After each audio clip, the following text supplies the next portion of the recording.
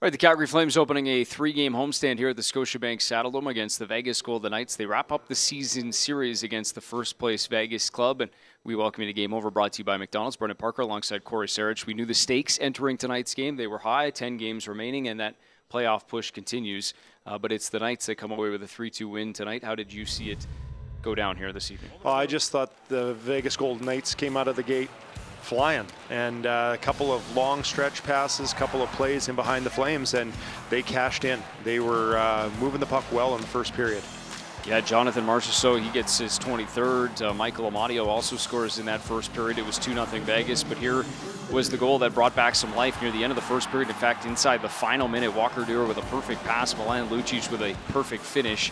His 6th of the season made it 2-1, and then some insurance for Vegas, but this didn't come till the third period. No scoring in the second, and then it was Nicholas Waugh in tight, makes that a 3-1 Yeah, game. a bit of a questionable goal here, too. Their hands in all over Rasmus Andersson. Can't make the play he wants.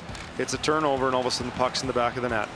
Flames would get within one more time, and this is kind of a scramble drill on the power play. Nazem Kadri scores there. That's his 22nd of the season, and obviously huge at that point, but unfortunately not able to find the equalizer, and not for a lack of chances, and really not even for a lack of goals, just ones that counted, because there was 2 called back on the Calgary Flames in this game, and then a couple of really glorious late looks as well. How did you see these no goals go down?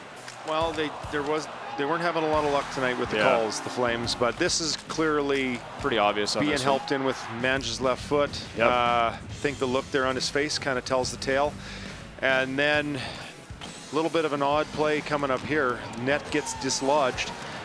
Flames are pressing. Goalie's gone to the bench because he knows that the net's dislodged. And obviously, puck goes in the net. It's not going to be counted. Yeah, and Logan Thompson was on it right away. He was obviously signaling to say that it was the net was dislodged. However, it would be talked about afterwards, reviewed, and eventually kept that way as a 3-2 hockey game. This was the late chances, though.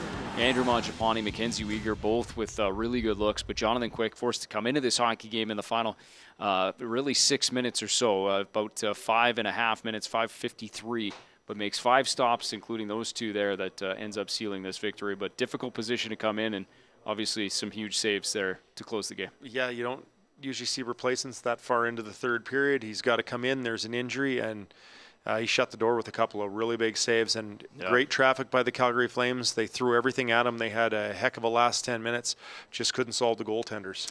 And that is the situation at hand for the Calgary Flames, who now have to sit and watch the out-of-town scoreboard as they look ahead to their next game right back here at the Scotiabank Saddledome against the San Jose Sharks on Saturday.